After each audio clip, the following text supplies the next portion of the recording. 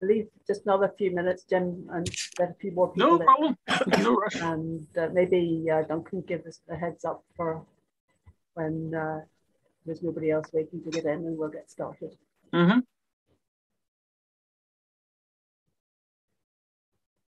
I'm sure it's not like you're trapped in a room. If I waffle on or I'm boring you, sure you can always just wander off for a cup of tea and come back in a minute and see if I'm talking about anything interesting.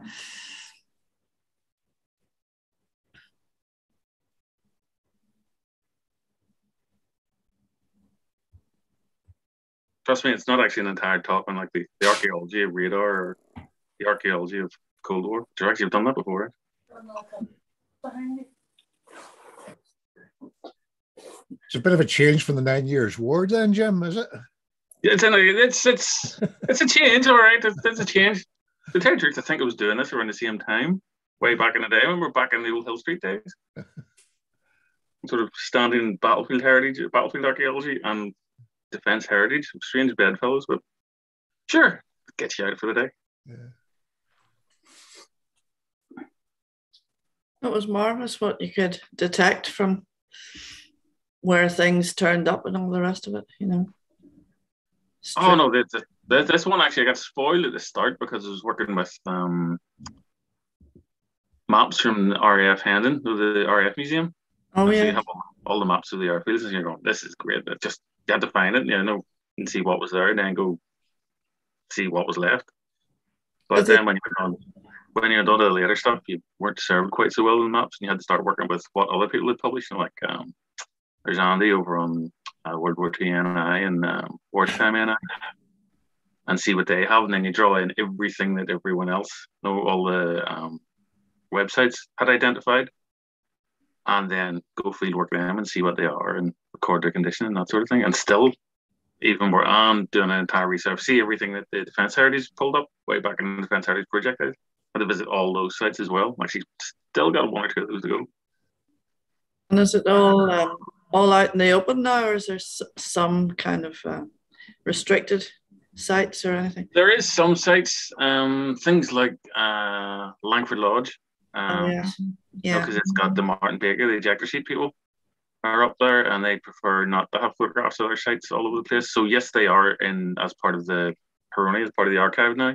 But are they just sitting out there for the public to sit and have a look at yet? No, not just yet. But yeah, that was a precondition of getting the survey done in there in the first place. Right, it's quite 25 to now, so I think we'll get started. So good evening, everybody, and nice to see everybody here, and hopefully some more people are watching on YouTube. So welcome to everybody, members and visitors alike. Before I introduce our speaker this evening, can we just remind you of our usual housekeeping rules, please. We'll just remind you that this lecture is being recorded. It's also being live streamed on YouTube. So please make sure that you mute your mics and probably turn off your video as well. Probably makes it a wee bit easier for you. If you have any questions at the end, Jim has said that he would be happy to answer questions at the end. So if you could just type those into the chat function, please.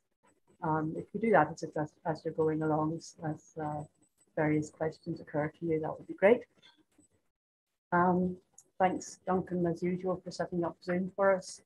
And hopefully you'll be dealing with any technical problems you may have. And I think David's going to be keeping an eye on things as well. So thanks to them. Right, it's now my great pleasure to introduce tonight's speaker to you, Dr. Jim O'Neill. Jim worked in archaeology in Northern Ireland for about 16 years, where he specialised in battlefield archaeology and 20th century defence heritage. He's co-director of the Archaeological Contractors, which provided specialist archaeological advice and skills to the Northern Ireland Environment Agency, Built Heritage Department.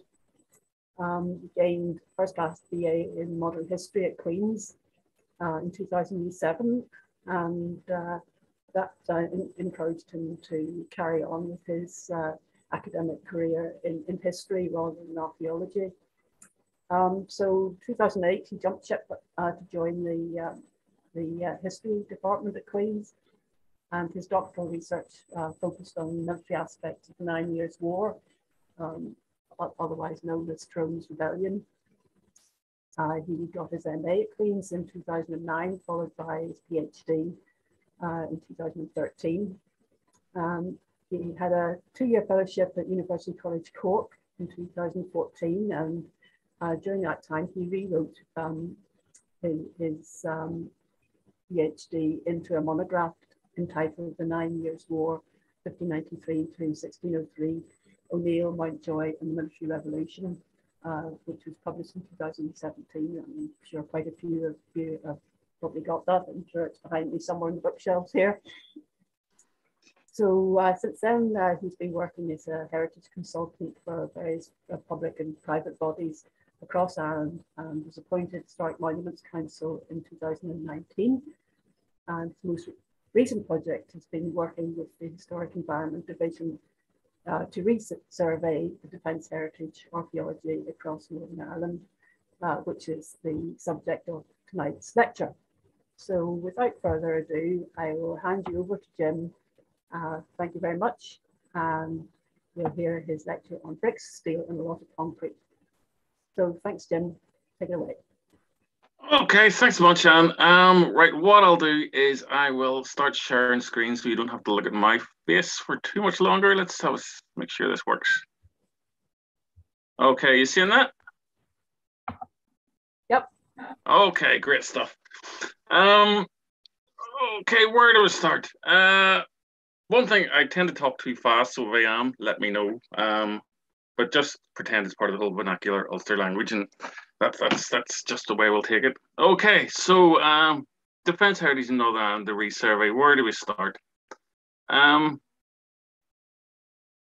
see. Okay, right, it's working now. Okay, we say right from the start where it is the foundations are really in the Defence Heritage Project, which was run by the NAA, Northern Ireland Environment Agency, built heritage in 1997, and it was part of the Defence of Britain project under the Council of British Archaeology. And what it did, it used volunteers to identify and record sites all across Northern Ireland. And it worked really well, actually. It was filled with very enthusiastic people, and ultimately they recorded what became the Defence Heritage Record, which had details of 326 sites across Northern Ireland.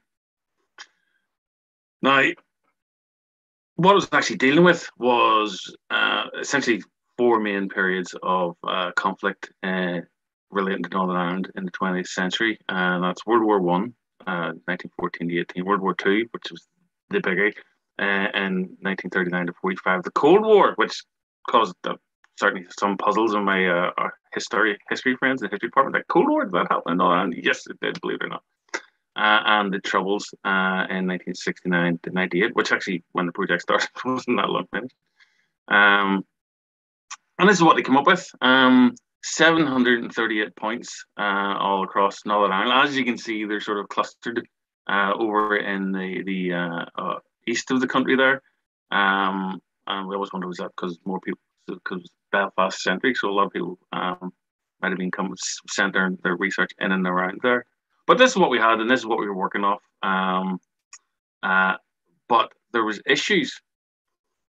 Now, the fact that you're working with volunteers, I cannot stress enough. It was when you actually start one of these projects, especially when the knowledge of the archaeology professionals was limited, to say the least, when it came to Defence Heritage at the time, is what working with volunteers did, is that it gave you access to a reservoir of knowledge just sitting waiting there to go. People like Ernie Crummy and the like, who just had a wealth of knowledge and they were happy to share. But there's issues with it, and one of the issues was that volunteers tend to be interested in what they're interested in. And what I mean by that is that if you have someone who likes airfields, they'll give you everything that's to do with, they'll give you lots of information on the airfields that they know. But if they're not that much into say the defense of the airfields, they're not going to really talk about that. Some were really into pillboxes, but nothing else. Other people, they had their own areas of interest, and so you could have ended up with a quite narrow focus on certain sections. Another one of the major problems they had is they had no rights of access. Volunteer or not, they just can't rock up and access land willy-nilly, because as you know, Northern Ireland and Ireland as a whole has quite draconian land access compared to in Great Britain. So they were limited in the places they go to. And another thing we noticed is when they were submitting reports, they would submit these written reports, that they didn't have a standard nomenclature, that one person might call it a pillbox, another person might call it a strong point, another person might call it a bunker. And so you have all these loads and loads of different names appearing throughout the archive for essentially the same sorts of things. And sometimes, of course, someone would submit a report and it was just misidentified. And also the way the reports were brought in, or the way people were looking at things, it wasn't systematic. So you could have a really intensive amount of work that was done, say, in North Down, but nothing happened in Tyrone, or there just wasn't a step-by-step sequence. So the coverage was patchy, which is really difficult when you're trying to inform, say, the department when it comes to management or protection of these sites across the land. They don't really know what the entire resource is because it hasn't been systematic. And one of this showed up very much later on, but in 2018, the Lough Landscape Partnership commissioned a report by me to look at the World War II airfields on Lough Neagh, specifically Toome and Clontoe. And so when we completed that report, when we started looking at it here, you can see one of the main problems is the underreporting. Now, what I'm showing you here, this is the map of the Defence Heritage, the map of Defence Heritage sites on Clontoe, as was known, the Defence Heritage record after the Defence Heritage project. This is shown on the Historic Environment Division's web mapper. And this is what the survey at Clontoe under the landscape partnership area showed. And as you can see, there's far more sites. Each one of those dots represents an individual feature. So you can point out here, there's the runway and then taxiways or perimeter tracks. But then all these things were either synthetic trainers, or the photographs here, you have a double bombing trainer. And then here is the machine gun range. That's down the south end of the airfield. None of this was recorded on the Defence Heritage record, only the single few points. So clearly there's a deficit in knowledge. Now, this was really underpinned by the next year's report. It was the Benevena Coastal Lowlands Defence Heritage Mapping Survey, and that was done by the Benevena and Coastal Lowlands Landscape Partnership.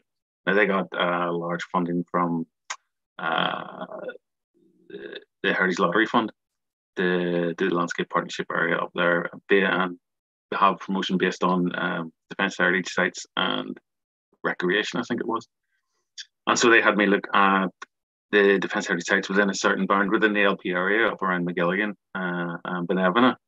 And here you see Ballykelly Airfield and Limavady Airfield, and you can just see a swathe of dots and features that just cover the airfields, and these are all the dispersed living sites way out to the east of the main Limavady area here, the Limavady airfield area. And it's just the deficit of knowledge between what is out there and what was recorded in the Defence Heritage record was just shocking. And again, here the Castle Rock Chain Home Low Radar site that was initially represented by a single dot, but it was actually a whole series of structures across the landscape. So what did they do? Based on another report that had a look at the shortcomings or things that need to be amended to the Defence Heritage record, they commissioned the 2-year survey by me to look at all Defence Heritage record and all the Defence Heritage features that can be found and recorded across all of Northern Ireland. Now, the big issue that had to be dealt with first was the airfields. Now, there's 19 airfields across Northern Ireland were built either interwar or World War II, and 2 flying boat stations. So we dedicated an entire year just to those. And then the next year was dedicated to resurvey of everything else in the Defence Heritage record, and then bring in everything else that we can basically find. So looking at the airfields, we had 3 pre-war in Northern Ireland, pre-World War II, sorry. And that was Aldergrove, Sydenham, and Newton Norwich. And this one at the top here, that's the aircraft shed and Type S sheds. And this is in 1928, I think this photograph was taken. These buildings are still there in exactly the same condition. And then down here, that's Sydenham. That's actually when Sydenham first opened. And these two sheds, believe it or not, in amongst that whole complex of between the Belfast Airport and Shorts, these two structures, though reclad, are still there. But in World War II is where you see the really rapid expansion. The amount of construction that goes on during World War II in Northern Ireland, it beggars belief. Because not just the airfields are getting built, everything else is getting built. Pillboxes, the barracks. It really is mind bending to think the amount of concrete and steel getting poured at this basically 6 years is something else. But yeah, 19 airfields and 2 flying boat stations over on Lough Erne. Now in that rapid expansion, they just built airfields willy-nilly. For one thing, they've got to be flat for obvious reasons, but they were built to accommodate different needs of different RAF commands. We have Fighter Command, which was fighters, that's your Spitfires and your Hurricanes. Bomber Command, Coastal Command, which was flying coastal patrols up off the north coast and from Lough Erne. The Royal Navy Fleet Air Arm, the United States Army Air Force, which had 6 airfields handed over to them for their use throughout the war. And here you can see the distinctive layouts. Normally they come in this 3 runway layout, and sometimes depending on topography, 2, with their surrounding perimeter tracks. And we'll get into all the other things coming up. Now, what we do is I decided to jump in on the deep end straight away. And even though I'd already done surveys of 4 airfields, I decided that for this project, I was going to busy cutting teeth on Bishop's Court. It's one of the biggest, and it's got some of the most surviving remains of any of the airfields in Northern Ireland. So we'll jump in there first with both feet. And here you can see there's a photograph of it in the 1950s. And you can see there's the runways and the perimeter tracks. And then these are all the dispersed living sites. And this is the technical area where you have like the control tower, training areas, and what have you. And this is how it was recorded on the Defence Heritage record map on HED as it is now. And as you see, there's a dot. That was it. And more concerning for me is that's how it would also be seen on, say, planning hazard maps, that a lot of this would feed into how you manage these things. So if you've got one dot, how can planners possibly consult you on potential effects on the Defence Heritage Archaeology? Well, they got is one dot in the middle of maybe 650 acres. This is what it is now. There's 236 dots, I believe. And as you can see, what was once one dot here is now spread throughout the entire landscape. It covers the dispersals, the taxiways, the parking aprons, and I'll actually go into the nature of some of the buildings. As you can see, the impact on the landscape and correspondingly any development within that landscape would have a much, much greater impact. And there's a much more substantial site than we'd ever be led to believe by looking at Defence Heritage record, or sorry, initial Defence Heritage record. So what it was is a World War II airfield and also radar site. And it had all it retains a lot of the buildings that you normally come to associate with World War II airfields. See here, it's the control tower. Actually, we won't be purist in the RAF. It's called a watch office. The Americans call it a control tower, but everyone recognizes the control tower. But if you're complaining about it called the control tower, tell someone else, I don't care. But then you also have the other structures, like you have the night flying equipment store and behind the control tower. That's where it had gooseneck flares and that sort of thing that would be used for night flying. The maintenance unit offices here, and then behind it you have mundane buildings just like latrines. But you also had this airfield was actually retained in the RAF use into the Cold War. So you see a juxtaposition of Cold War and World War II sites in this photograph here at the bottom. You see that's the machine gun range, it's 25-yard machine gun range, and it was where defence units would have practiced their rifles, which is small arms range, and that's why you see you have these ventilation louvers at the back, because you let the smoke out the back of the building. But you can see here, it's also just up behind it. That's the Cold War the transmission receiver bunker, essentially for communications, built in the 1980s. So it's not just World War II, you see this overlay of defence heritage from different periods. And then here we have a Happydrome operations block, which is was built to facilitate operations of a ground-controlled intercept radar that was on the site during World War II, and then was expanded into the Cold War and actually remained in use up until the start of the 1990s. And here is the air defense radar. This was in the 1960s. Large Type 84. It complemented the Ulster radar, which is actually over in Killard Point, which is only about a mile away. And you have the big Type 84 rotating radome. You have these height finding radars. And how that actually remains in the archaeology today. These are the exact same structures at the bottom here. This one at the bottom is the modulator building. That you would have had to see this building here. That's the modulator building. It's the exact same thing, only without the large radome on it.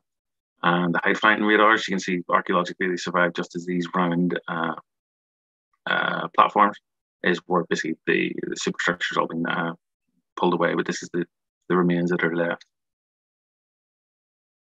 Then the whole site was upgraded in the 1980s. Now, when I say upgraded, this is the whole period when they, by the way, you need to like your brutalist architecture for this sort of phase. This is when NATO decided mutual assured destruction is for losers. We're going for what they call flexible response. So it's sort of like a nuclear war. We could sort of win this. So rather than think of nuclear war, nuclear bombs drop, everyone dies, they decided that flexible response would be, they would reckon there would be like a gradation of conventional warfare. So they decided that through that period, their sites would have to remain operational. So they hardened them with lots and lots of concrete and steel. And what happened here is the large building, the control and reporting post. This is where the radar operators and trackers would have sat. The radar actually became mobile, so it didn't need that big radome that we had from the 1960s. It became a Type 93 mobile radar that could be put out into the countryside. But the radar operators had to stay static, so they were basically enclosed inside this concrete cigarette of a thing. The walls 50 to 75 centimeters thick. And it wasn't meant to be nuclear proof, but it was chemical weapons proof. And part of the plant room here, you can see what the ventilators are. This would have sucked air in and would have created an overpressure inside the building. It would have kept all your nuclear dust and chemical weapons on the outside, so that you can quite happily, maybe not happily, but work away inside and keep the planes flying. And this was supported with other stranger structures like this one that was up on the hill that you saw earlier. And then this one would complement the north end of the field. And these, as far as I'm told by people who work there, was the transmitter receiver bunkers, so that the operators in the control and reporting post can stay in contact with aircraft and with sector headquarters in England. But also working at this site, you had things thrown up that my experience just did not equip me to deal with, like what exactly was this. And thankfully, through the wonders of the internet and people having published reports, later discovered it's a thing called a commutated antenna direction finder. Yeah, and that's actually the easy word for it. And it was basically a form of direction finding, so that a beacon that they could find aircraft that were carrying the right sort of equipment, the quite sort of proper sort of responders. So it would allow aircraft to find the airfield. But yeah, I had trouble with that one. So what we did is we brought this onto this methodology onto all the airfields, and throughout the course of the year, just step by step going to them. And each one of these airfields, Ballyhalbert, Castle Archdale, Mulletmore, they all had single point entries on the Defence Heritage Record. So all these points were recorded that were either extant, there were some remains, there were trace remains. So there was all something there, and what we had to do, or what I had to do, was identify it, record it, and put it into the Defence Heritage Record, and then move on. And as you can see, the amount of dots that have turned up is just something else. It's beggars belief about it. The kind of features we had, the classic ones that you always say, like I mentioned earlier, these are the control towers at Clontoe, Limavady, Ballyhalbert, and Langford Lodge.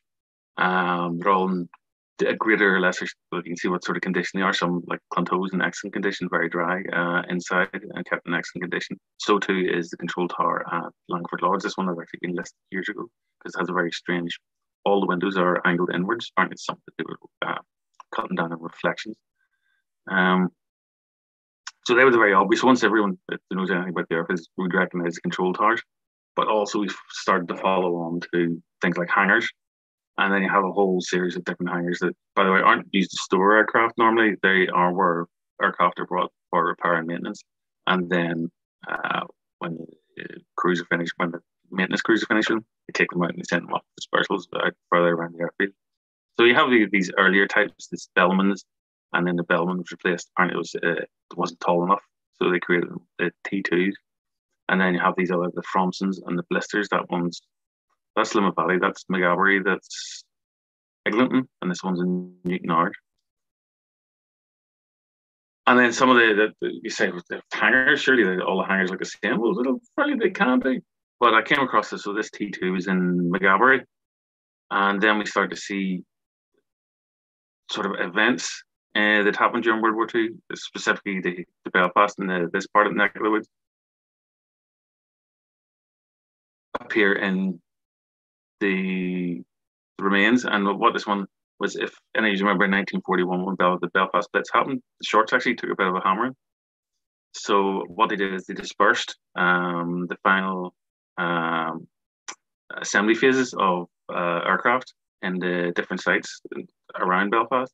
And one of them was McGabbery. And so they actually went into the guy, and the guy says, "Oh, there's nothing in here. Like, it's fine." It's like, well, we'll see what there is anyway. It turns out this one, it still had its original cladding, but more importantly, it still had its original gantry crane from 1941. There you see the name of it. He didn't tell me if it worked or not, but the fact is that a remaining gantry crane inside a hangar, which speaks to the whole assembly process of Shorts and the Belfast Blitz, that's special in itself. But then it's not just the buildings that telling the stories. Also, and I've taken photographs of lots and lots of flat concrete over the course of this project, because each area of flat concrete in itself can tell its own story. And one of the things is the dispersals. Now, pre-war, they didn't really think that aircraft would need to be dispersed. But when the threat of aerial attack became a real reality, they had to realize that they had to disperse aircraft around the airfields for their own safety. And initially they had it on these franpan. You can tell why they're called franpan dispersals, but so you get these early in the war, but then they realized that they aren't really that suitable because only one plane can leave the dispersal at a time, and when you have to turn them on their undercarriages, it creates a strain that the aircraft weren't designed for. So then they moved over 1941-42 into these spectacle dispersals, these ones here, and these were designed where you can just sort of drive the aircraft onto the dispersal and then straight off again.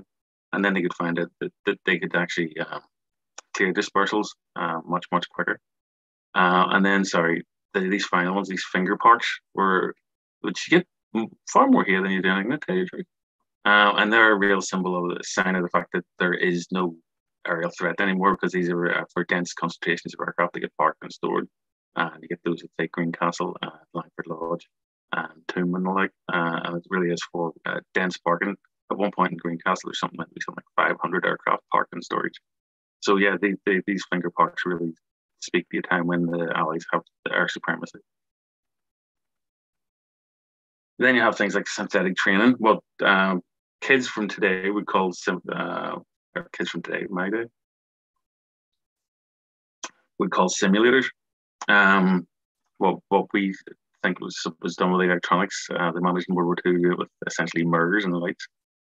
What we have pictures of here is a bombing trainer here, a link trainer there, a turret trainer here, a ground crew procedure center called GROUP for short. I'm not quite sure why they call it GROUP for short, and a gunnery training dome.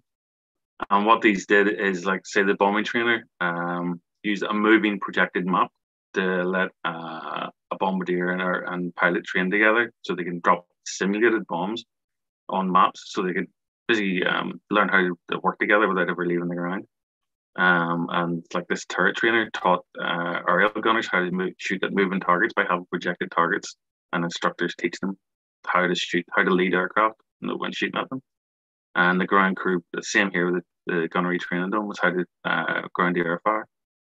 The group here, the ground crew procedure center, actually had an entire fuselage of an aircraft in there, mocked up, and instructors would be able to have like simulated oil leaks or simulated fuel leaks or any sort of accident or problems that our crews might have. They could simulate it so crews could work together. So it was busy training on the ground.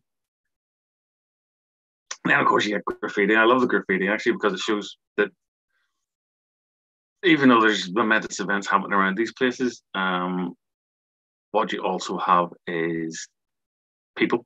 And when we're talking about people, we're talking about young men away from home. And young men away from home, I find there's far more examples of this. They just have to cut it down in the view, is they just can't keep their hands to themselves. And they draw over everything. And these ones are ones from up in Limavady. And here we have the Coastal Command, the Mark III. There's a Mark III or Mark II Gremlin, which is quite detailed doodle on the wall and painted up. But also one of the, I quite like find it was one of the maintenance units again in Limavady, and there was wee pencil doodles all over the wall. It looked like it was done by the same person. It looked like it was in the same hand. And one of them was this wee crest of a thing they'd drawn up, and they were clearly mechanics because the crest said, "You bend them, we mend them," which is clearly a reference to the pilots being not quite so careful with. Remember, aircraft are not the pilots' aircraft; it's actually the ground crew's aircraft. Apparently, they just lend them to the pilots. And then there was actually some posters, some aircraft identification posters from World War II as well. But yeah, you find these graffitis all over the place, and it actually is quite poignant sometimes to see that these are young men caught in abnormal circumstances. So sometimes they just while away their time, either carving their name on walls or writing their name on walls, or much cruder things as well. And then speaking of the people that were living and working there, was the living sites. Now, you have to remember that they didn't live on the airfields. They worked at the airfields and they kept the aircraft at the airfields, but for safety's sake, they actually had dispersed living sites around the airfields. And normally they could be 4, 5, 6, sometimes 10 or 12 of these, as each small living site had barracks and pollution blocks and latrines. So you end up with like a whole series of buildings that you've seen again and again. This is up in Nevada. This is latrines. And then there's an air raid shelter, and there's an pollution block, Clontoe. And then you're part of a Nissen hut here. This is Kirkiston. And again, this is Kirkiston again. This is a pollution block. So yeah, as much as people go, oh, these are airfields with all sorts of military things, a lot of the buildings you find are actually things that cater to the domestic needs of people that actually are living there. But also the fact is that it seems strange now to think, well, bombing attacks in airfields here, well, it seems strange now because hindsight's 2020, but back then there was every possibility. They feared that there would be air attacks directly on the living sites in airfields, even this far west. So an awful lot of the living sites are fitted with these air raid shelters. And again, they come in all series of different typologies. You have the single block air raid shelter with a blast wall. There's just one single door here and an emergency exit at the back. Then you have the ones, these ones here. This one's from Mullockmore. There's actually 4 chambers inside that, each with emergency escape routes through it, and then it enters both ends and blast walls.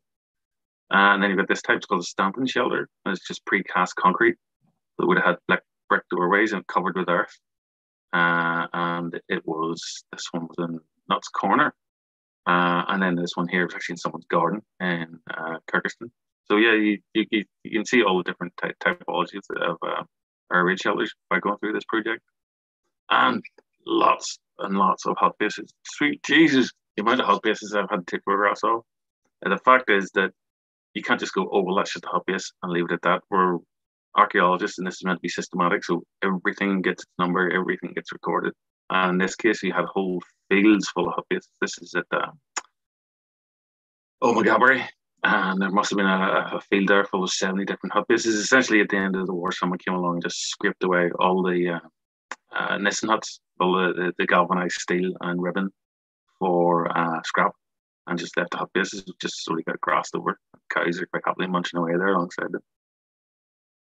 And like I say, this one here is even when you think you know that there's nothing there. Sometimes this project went again, bit you in the backside and told you don't presume quite so much. Because a lot of what this is having to do was work with aerial photographs along with the maps. So you couldn't just go and walk to everywhere where there is in the maps and see if something's there, because we just don't have the time to walk over 600 acres for each site. So you try and plot up from the aerial photographs. But in the case of this one in Castle Archdale, which didn't look like there was anything there because it was all heavily forested, and you thought, nah, the trees will all grow up and everything's been ripped out for planting. Until, of course, they made the mistake of actually going into the planting to see, just to be sure. And, of course, inside the planting, we found a whole series of hot bases running right through the forest. Leaves all covered in leaf litter and fallen tree branches. Underneath here, this is actually the ranging rod is actually the short end. And here it ran down through the trees. And there's a whole series of them running along.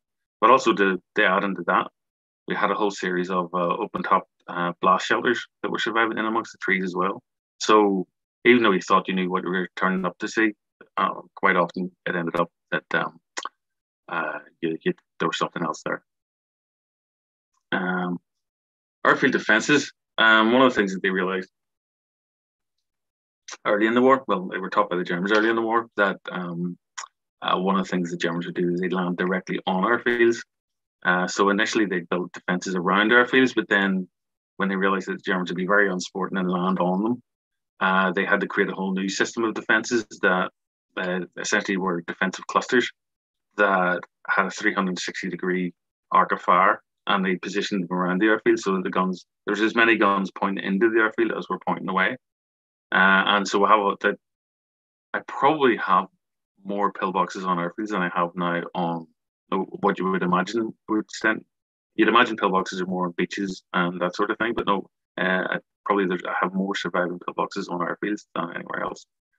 And they come with different versions of pillboxes, which would be just a single pillbox on its own. Strong points, which would be a series of pillboxes, supporting trenches, seagull trenches, which would be just like a fire trench with these shelters. More than likely, they're quite low actually. They're probably used to keep ammunition. And these are all put together in defensive clusters.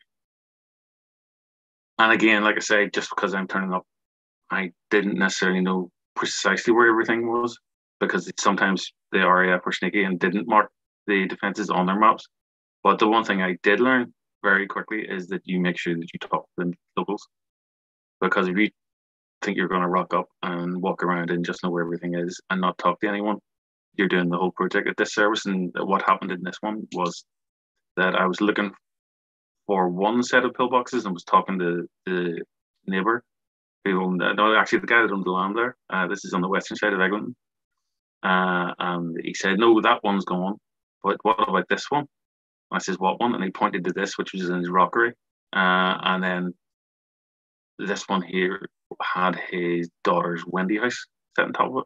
And this was in the field next to it, which I'd been in several times, but he'd only cleared it in the last couple of years before this completely covered in so much scrub. You never knew it was there.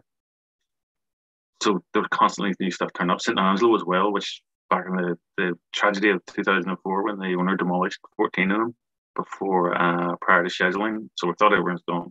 Again, I was talking to locals and the guy says, no, there's some up there. And I went up and talked to this gentleman who's cutting his grass.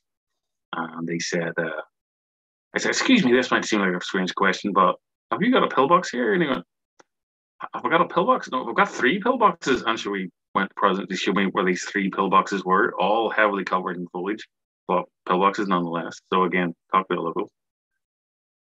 We have some buildings that you only get in World War II, and it can speak to some of the more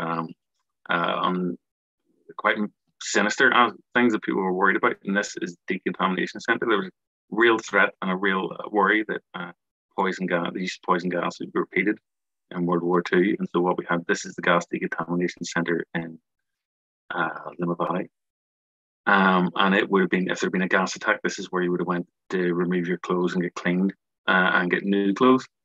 And what we see here isn't a chimney, it's actually an air intake. And the reason why it's so tall is that mustard gas is heavy. And so this was meant to stick up above the gas cloud and draw in fresh air and then create an overpressure inside the building that would keep the gas out. And here you can see is actually still not in situ, but the original filter for that. Not all the plant is gone, but the filter's still there. And as you can see, it's the port and air filter unit. If anyone knows anything about chemical weapons in Britain, Portendown is actually the British government's Centre for Chemical and Biological Weapons Research. It's all quite sinister stuff. But then we finally finished with the airfields and got cracking with everything else. And then it started into the land defences, and we had to work with the coastal crust, which is what basically the defences on the beaches that would have slowed down any enemy assault until a response could be organised inland. And we had defences on the beach itself, beach exits.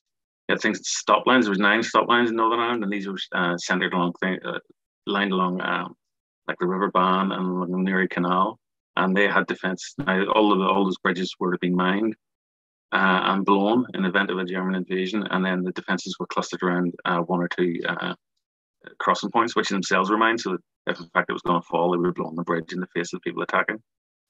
But they soon realised that defence lines were a terrible idea, because essentially as soon as you punch through in one place, the entire line has to fall back. So they created these things called forward defence localities. Rathfarland actually is one good example of it, where they created these 360 degrees defences around towns where you had roads joining. So they created the forward defence localities, or they were later changed named the anti-tank islands. They would act like breakwaters for any stand in the way of an enemy advance. Then you have anti-aircraft defences. We just jumping in here, that they had 4 gun defended areas in Northern Ireland. You had Larne, the Iron, Derry and Belfast. And we actually have a much greater survival rate of heavy anti-aircraft defences here than, say, in Great Britain. I think we're working at about 20 to 25% surviving in some sort of conditions, which is really high. I think it's about 10 or 5 in England. I'm not quite sure why.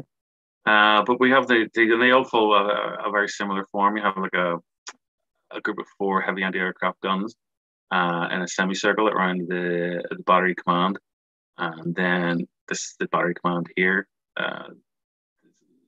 This is at Edmagee, I think it is, and then they got the gun pits, and then you have, as time goes on, you can actually see the design of these things progress. The ones on the east coast over around Belfast are much poorer quality of design than the ones built over in, say, the Derry gun defended area, which are much higher specification, much better quality. You have the radar sites. Again, you have this first real technological war, and of course, you couldn't have a radar network that spanned Great Britain that missed out here. Otherwise, you're just creating a backdoor. So you have a whole series of radar sites that work along different levels. You have the chain home, which would be the highest level, broad blanket type radar cover. The chain home low, which is these bottom ones here, which would have, at the clues in its name, it was actually trying to find, we used to spot aircraft at the lower levels, and the ground controlled intercept stations, which would have vectored fighters on the enemy aircraft.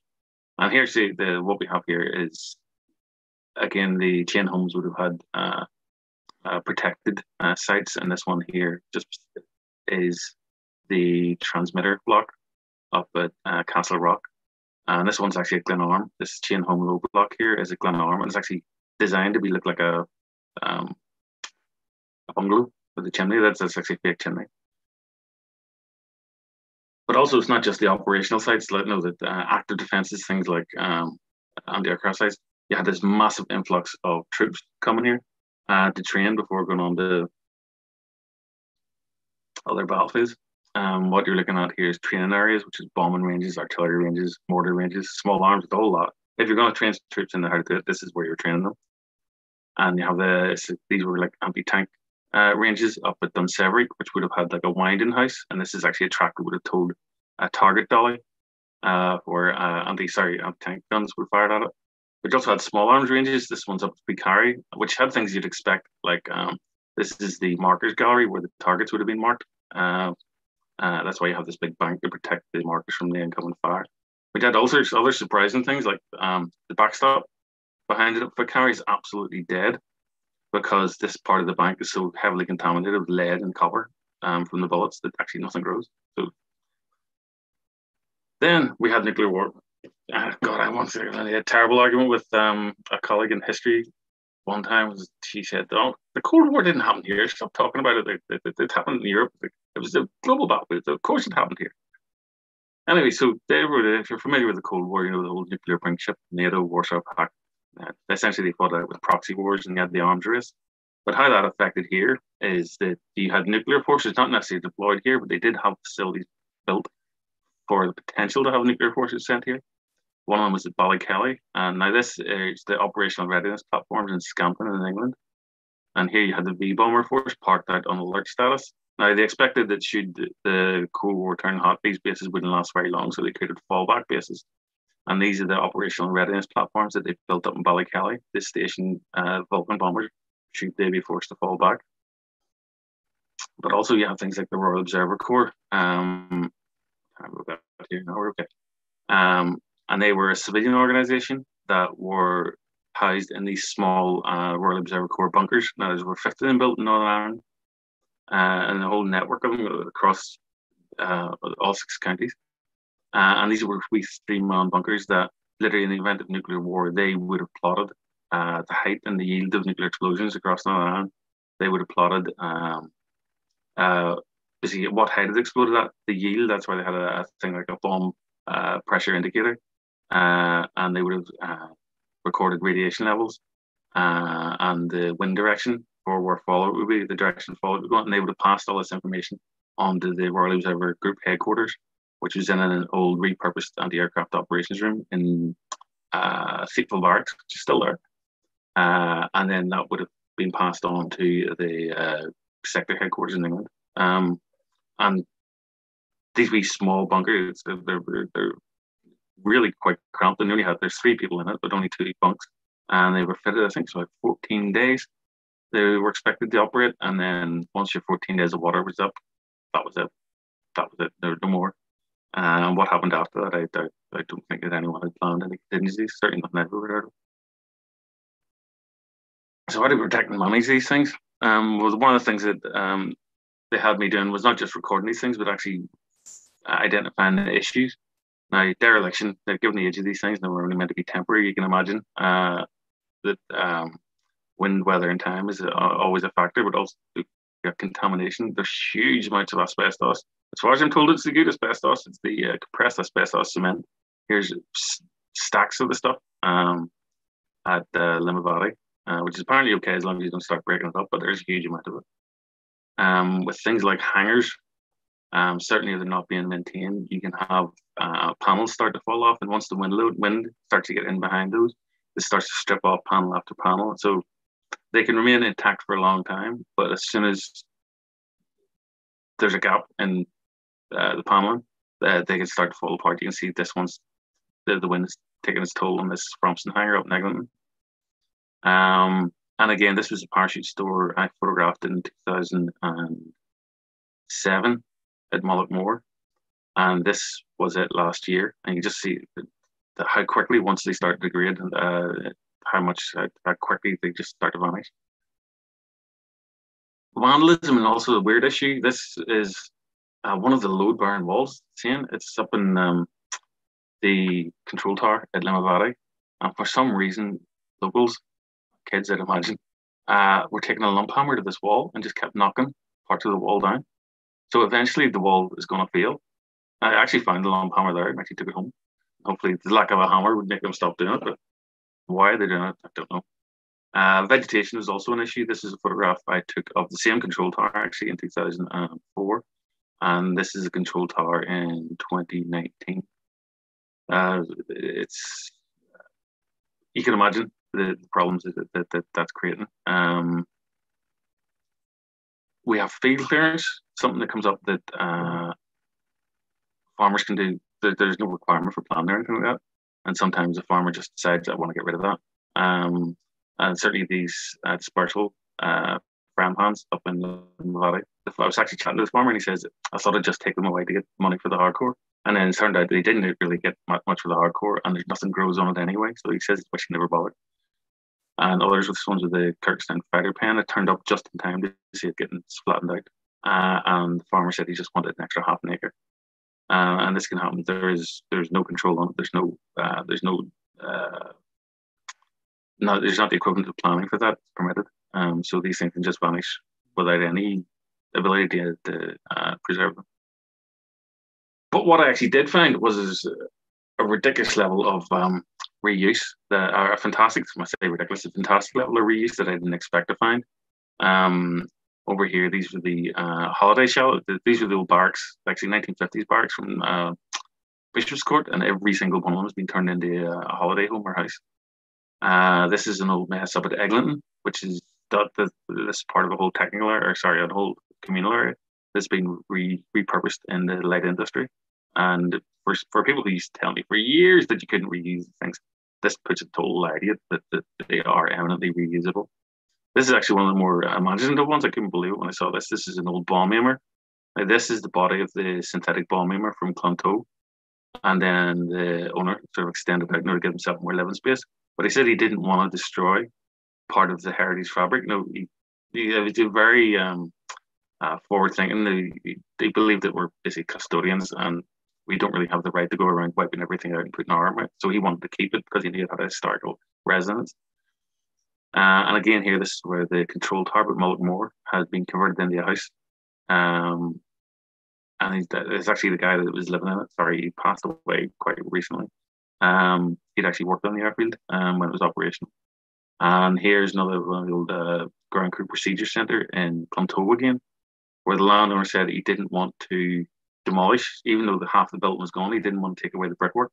So we created a new shed inside the brickwork of the old, so that basically what he needed, the new could work alongside the old without having to take it all away, which is a fantastic way of going. All it just needs is a bit of imagination and willingness to do so. So we just kept on working on this project, and just the buildings kept coming and coming and coming, and I keep slugging away at it. And these are like the bomb fusion houses up at Mullockmore. I'm sorry, getting ahead of myself. Previous. They got the radar site up at Blackhead that wasn't previously recorded. You cannon butts at Eglinton, bomb stores at Castle Archdale, all in fantastic condition, really, really good condition, and all not previously recorded individually as part of the Defence Heritage. So, so how's this all added up?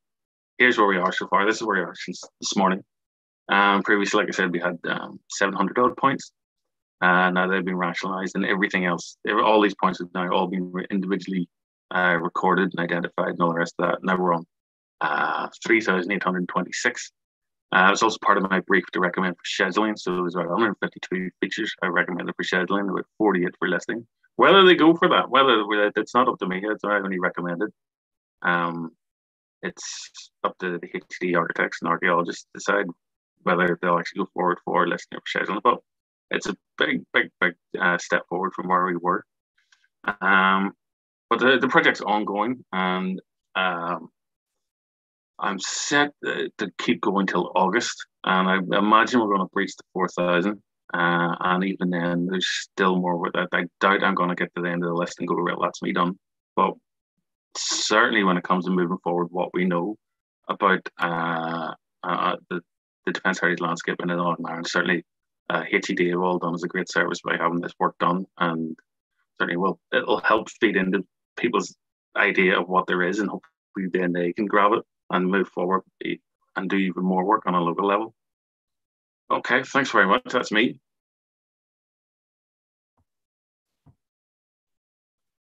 Jim. Okay, any questions? That was brilliant, Jim. Thank you so much indeed. No problem at all. I'm sure a lot of people will have seen, oddments of military installations around the countryside without really knowing what they are, what part they played or potentially played during the World Wars, or indeed later, as you said, during the Cold War threat. So many thanks indeed. I think it's an absolutely mammoth project, and you're very much to be congratulated in getting this information gathered together so that people will be able to learn more about our defence heritage. So thank you very much indeed. No problem. No, I think you said you would answer a few questions, so we'll have a wee look here to see. Stunned into silence. All right, well, we've got one here from Stephen Cameron. He says, given the importance of Larne Harbour during World War I and World War II, I'm surprised at the lack of sites recorded in the current Defence Heritage database. He's come across at least a dozen sites not recorded, and he's offered to put Now, which sites are these now? This is in the Larne Harbour area. Larne Harbour area, right? The only ones we got in Larne at the minute, I think I'm actually Larne tomorrow. They got parts of the old battery at Larne, and they got the Mulberry Caisons, I think, are in, but we can only really work with what is available or what people bring these at the minute, because they don't get as much time. No, a lot of it's coming from, say, World War II and wartime heritage. So if, in fact, he knows of any sites that he wants us to have a look at, I'm more than happy for him to send them to me, and I'll put them on the list to get looked at. Well, that sounds good. We'll have to get Stephen in contact with you then. Absolutely, I'm more than happy to do that. That's what we encourage, that sort of thing. And he says at least a dozen sites not recorded, so that'll be something to. Dozen sites, no problem. We'll get those. We'll have a look at those and get them in. Very good. Now, any more questions from anybody? Well, one or two things I've been wondering about myself. There's a vast amount of land was taken up with these various installations. Was the land vested at the time or compulsory purchased? And to what they just basically turned up and they said, "We're taking this. Here's the money. Be gone in a week." Yeah. And it's still actually causing, even to this day, you will go to places like Toome and certainly Greencastle, where you will still get a lot of bad feeling. Yeah. Certainly about a lot of the way the land was restored as well. That sometimes they went to people and said, "Oh, well, you can have your land back." And I says, "Well, what do you think I've been living off?" No, they didn't have the money to buy the land back because they had to use it to live off when they were put off their land. So then some people came in with money and bought up land that previously wasn't perhaps traditionally there. So you can still get a lot of bad feeling in there, certainly in Toome, because the parish got split when they put the airfield in. And there's a lot of certainly it's quite strange in Toome that they have more fond recollections of the Germans than the Americans, because they found that the Americans stayed to themselves, whereas the Germans, prisoners of war, were made to go out and work on the farms. So there was a more personal connection with the Germans than the Americans. It's quite strange. Sometimes things go quite differently than you'd expect. Yeah, maybe. Anybody got a question for Jim? Hello. Just on the subject of Larne, something that might interest you is that when Larne Harbour was developed after the Second World War, they used a prototype Mulberry, which was towed over from Scotland. Yeah. And they sunk that, and that formed the quay. They built columns on it and the deck, and that served Larne Harbour for 20, 30 years. If it's of interest, when the quay was redeveloped, the Mulberry was floated again. And to move it, it had to get a certificate of seaworthiness from Lloyd's of London. And it was given or sold for 1 shilling at the time to a chap in Carlingford who was developing a marina somewhere in Carlingford. Over on the Louth side, that Mulberry was sunk as part of the boundary protection for his marina. Maybe outside your jurisdiction, but an interesting. If I'm not wrong, is there still one of those Mulberries still sitting in Larne Harbour? Or when you're going to Curran Point, just on the right hand side, there's meant to be something still sitting in the water. I think that was meant to be reported as one of the Mulberry. Pass. I've no knowledge of that. I had photographs of the Mulberry when it was raised, and a surveyor came over from London to give it a seaworthiness certificate. Yeah, I'll show you next. It's the kind of thing that these things always popping up. We'll show you. Actually, I'm going to there tomorrow. Actually, bear with me just a wee sec. York Eye. And it showed up in the aerial photographs just off. I'll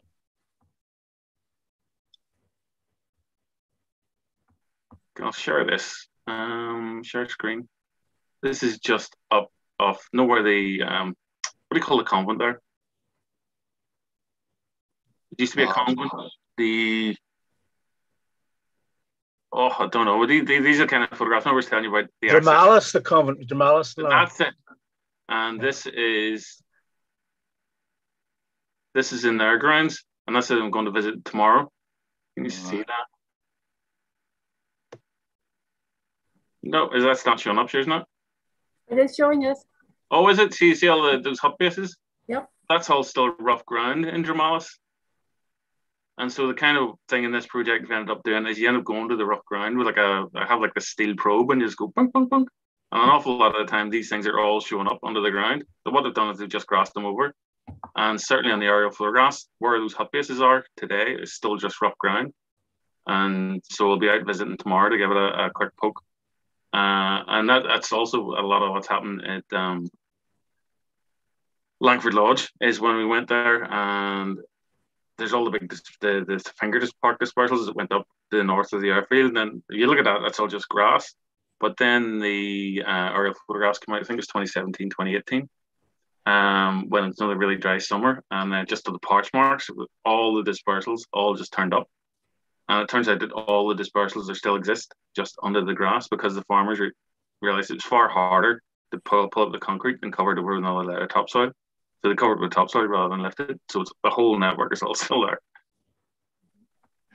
Just one last wee point again, that a mulberry should end up in Carlingford Lough as the result of the Second World War. And towards the end of the First World War, they were building concrete ships on the other side of Carlingford at Warren Point. They had a wee shipyard there to build concrete ships to bring iron ore from Spain, because 1917-18 stocks were running out, and as far as Britain was concerned. I don't know whether there's any keys at Warren Point or any slips that are left from that. To tell you the truth, there's so much still there, and so much that I end up chasing all up and down. At the minute, I'm still working off things that I actually know was there, and I'm not going to get that. That's the worst thing at the minute, is that I've got a list of still 40 sites in Derry, and we're working through about 10 to go, 11 to go to tomorrow up in Mid-Antrim. That to get into research and trying to find out where there is more, they just haven't got to the stage. You just haven't got that luxury of time at the minute. The thing is, I would love to actually systematically go through, know all the aerials, know the 1946, 47 aerials, and identify sites. That's what I managed to do for some of the houses like Castle Coolin for Mananal, rather than go on the ground, because I just haven't got the time. Is I'll identify the living sites from the 1946 aerials and use that to pinpoint it as an area of this is where the hut was, no, this is where the sites were, and then move on from, just so that we can get some sort of record down, because just time is so short. Actually, I did actually notice that Alistair Lings mentions about the Maharamina beacon near Lake. We've got the it last about 3 weeks ago. Very good. Any more questions from anybody? Whoever says there's 2 underground bunkers in Dramalis, please contact me and let me know where they are. Again. So definitely, I think we need to get in contact with him. I was wondering, have you had any opportunity to use LiDAR in sites like Castle Archdale, or is that sort of beyond the budget at the moment? That's beyond me at the minute. I have had some nice people come to me with some lovely LiDAR images. Certainly, Heather Montgomery had some nice work done at Ballykenler, and Malachi Conway with the National Trust had some lovely work done at where was it? At Murlock, and it was lovely. It showed up very nice. No World War II section posts, things like that, clear as day. So that's what I'm saying.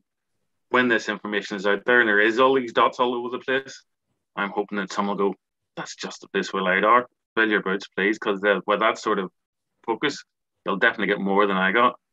That I just don't have the, like I said, don't have the time to actually do that sort of thing. But hopefully, this is basically just one building block on work that will come later. Will they be listing? Will they be listing the nuclear fallout shelter at Ballymena? It's scheduled. It doesn't need listed. Is it right? Right. It's scheduled. The war room in Mount Eden. It's listed. Right. Are there many sites that are at least scheduled? I have, what did I have there? 147. Right. And that's me being fairly picky. But to tell you the truth, 147 out of 3,800 points, that's about what you would get for, I think it's for field monuments. I think they run at about 4 or 5%. So that's pretty much working along what you'd expect.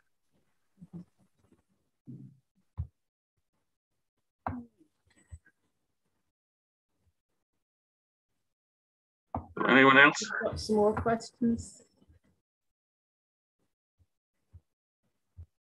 David, can you see any more questions there? Has a similar project? No, a similar project hasn't been done in the south. If anything, I was actually talking to some colleagues in the south. For once, with the south, they have all their Bruna Born and all their fabulous Neolithic and Bronze Age, and they sort of go, "We've got the best stuff." But no, when it comes to defence heritage, we can lord it like kings over them. Yeah. And say airfields, I'll show you airfields. Pillboxes, the pillboxes, they have pillboxes down south, but one, they're terrible in design, and two, we've got lots more.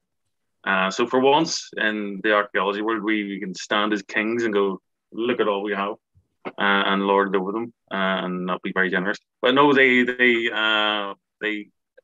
know it's an issue, but how they move forward with it is another matter. Hopefully, there's meant to be a conference. In fact, there is going to be a conference later in the year. I think it's December, in Dublin, and hopefully that can be used as a kickstart for some sort of progression along the lines that we have to get their defence heritage like that.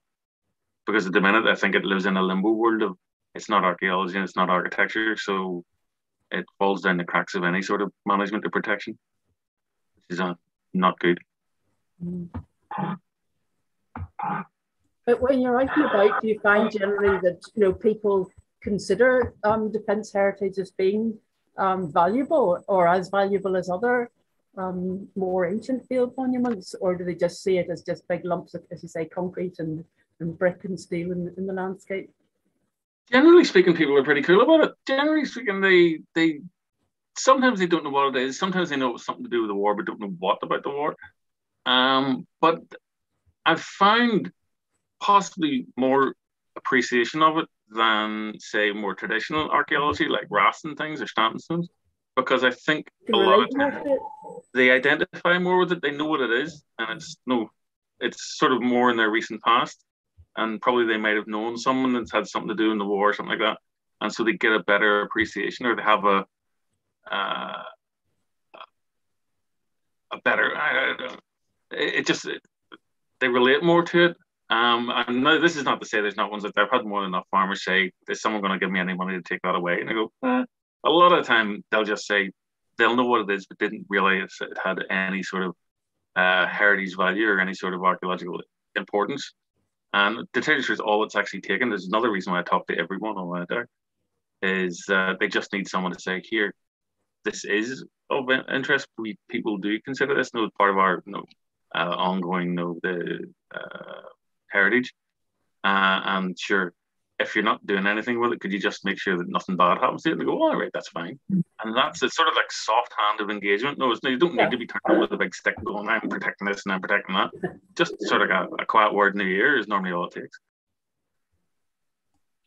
Jim, there's a couple of questions coming in there from YouTube. Stephen Cameron also says there's 3 Mulliberries still at Larne. The YouTube question is from a guy called Alistair Lings. He says, I believe there was a navigation beacon at Macharanamina Yep, there was. Construction to help flying boats use the Donegal corridor. Do you know if anything has survived there? And we were there 3 weeks, and there is stuff there, yeah, and it all got recorded, so it's all good there. We've got Marhamina covered. The underground bunkers, Jamal. Someone tell me, please, because I'm calling out there tomorrow. Similar project. No. Would the schedule on Ballymena put off any potential buyers? That's a matter for potential buyers, to tell you the truth. That's not really. The only thing I could recommend is its heritage value, how we should proceed with its protection. What I would recommend, and to tell you the truth, it was actually scheduled for protection before this project even started. Because you got to remember that there's no building like that anywhere on the island of Ireland. There's only 3 in the entire UK. So, on rarity value alone, if you had any other structure that there's only one like it and unique in this part of the world, this is how you go forward with it. You can't just go, oh, but it's ugly or it's recent or whatever. That really doesn't have any bearing.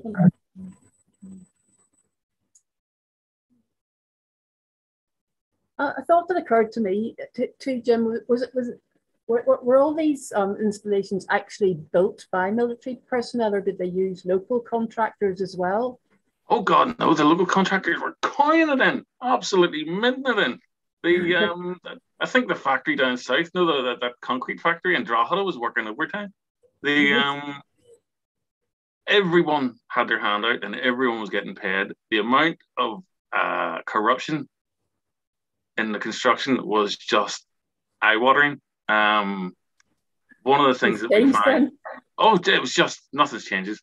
One of the things that we found, it happened at every airfield that I can see, because they all have the same stories, is that people were paid, say, for the concrete load, and so they just kept coming in the gate and going back out, and then coming in the gate and getting paid for another load and getting paid for another load. And all the other ones is that if something, a lot of the time, it's certainly in Clonto we find this, is it, say, if one of those big concrete hard stands, the big frying pans, it only needed to be like 6 inches thick on a bed of hardcore. But then when they went to cut into them, someone wanted to build a house, they realized that they were 9 inches thick or 12 inches thick. They were just pouring far, far more amounts of concrete than was ever needed in its construction. So, yeah, there were civilian contractors, and on the most part, there was some military construction. But on the most part, for that amount of building, it's civilians doing the building. And you got to understand it. Whenever you look at all this, imagine all of this getting built all at the same time. The amount of construction going on, the roads must have been full of concrete lorries.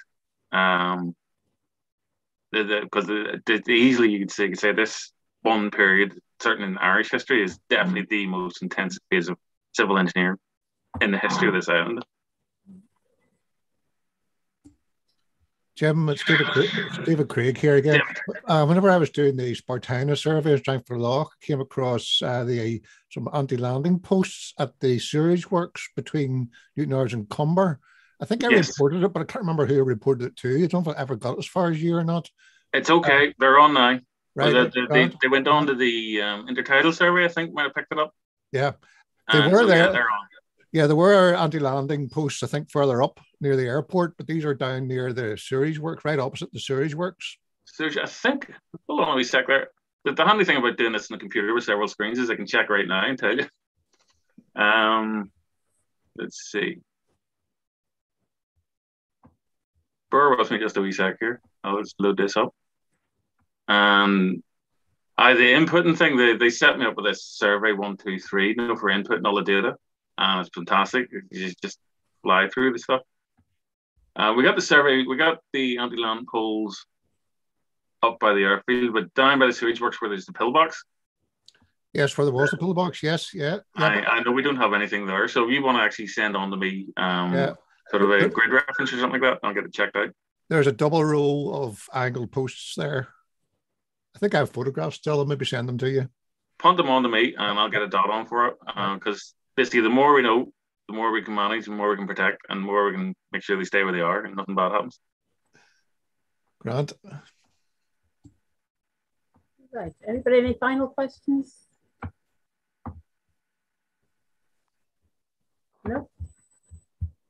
Okay, well, that really remains to say thank you so much indeed again, Jim, for a really fascinating insight into our more recent past.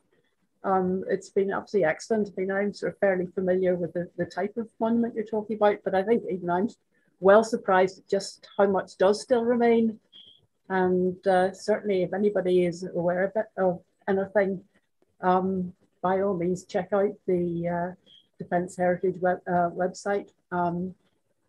And let either let us or let Jim know if you find anything new. Quite happily contact me directly on my email, j30@qub.ac.uk, and I will more than happy. You say you just contact me, send me what it is, and if you can, send me a grid reference. Now you can get it off right clicking on say no Google Earth or something. It'll give you the Latin longs, and I'll check it out. And if it is what it is, then it'll go on to the DHR. I have no problem with that. Very good. Well, thank you again so much indeed. And thank you everybody for listening in. And I'm sure there's lots of people on YouTube likewise have enjoyed it very much indeed. So it's just great. Thank you so much indeed. Oh, thanks very much. It remains really just to let people know about our next event, which is 20th of June with a workshop on animal bones. We're very limited in numbers. But if you're interested in that, if you could contact our ONSEC, Ken Pullen, if you'd like to attend. I'm not sure how many people are signed up at the moment, but it's certainly worth making an inquiry via Ken, please. And our next lecture is on the 27th of June when Dr. E. Campbell will be talking about idols, ards and severed heads. 3,000 years of deposition in a Roscommon fen, and details of that will follow in due course. So just remains to say thanks again, Jim, and thanks everybody, and hopefully we will see you at the next lecture. Goodbye. Thank you. Bye.